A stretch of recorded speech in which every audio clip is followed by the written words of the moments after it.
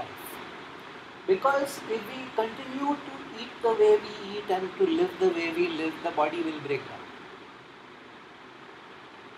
The body has an innate tendency to disintegrate. Yes, entropy. That's decay, that's heat loss. The body has an innate tendency to, there is an instinct, it's the death instinct, it's called thanatos, in psychology they know it. Because life is a very unstable form. The stable forms in the universe are inert, dead. Organic life as such as we are is very unstable. So there is within our organic form, there is an instinct to go back to stability, to go back to inorganic form. Unfortunately, that instinct is death. Now, the one truth that nobody has any argument about is that we are all going to die. There are lots of disputes what happens after we die. Yeah, but no religions are made on death because that is something that you would prefer not to. But how will you end? Please understand, we are not living in normal times. We are living in times now where people can reasonably expect to live 80 years, 90 years.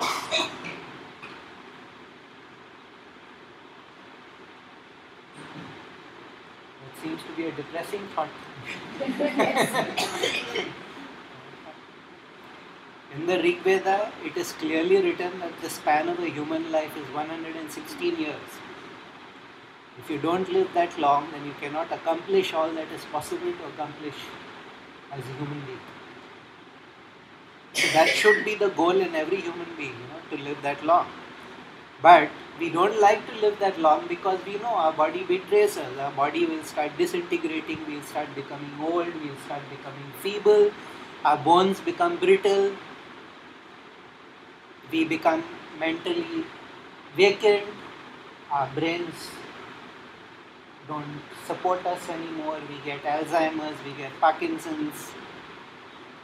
What we do, these processes that we do, whether it is the physical, which is the Hatha Yoga or the meditation or the Kriya, all these processes are so that up to the day our karma runs out, up to that day we can live at the most optimal level possible.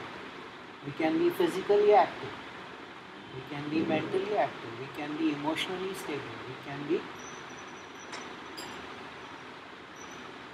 And there is another thing you can do. You can consciously evolve yourself. You can consciously evolve your level of mind. You can consciously evolve your body. You can consciously evolve your emotions. Which is the real reason, conscious evolution, and we are living in a pretty extraordinary time today when these things which used to be all secret and taught only after great difficulty are now all out in public.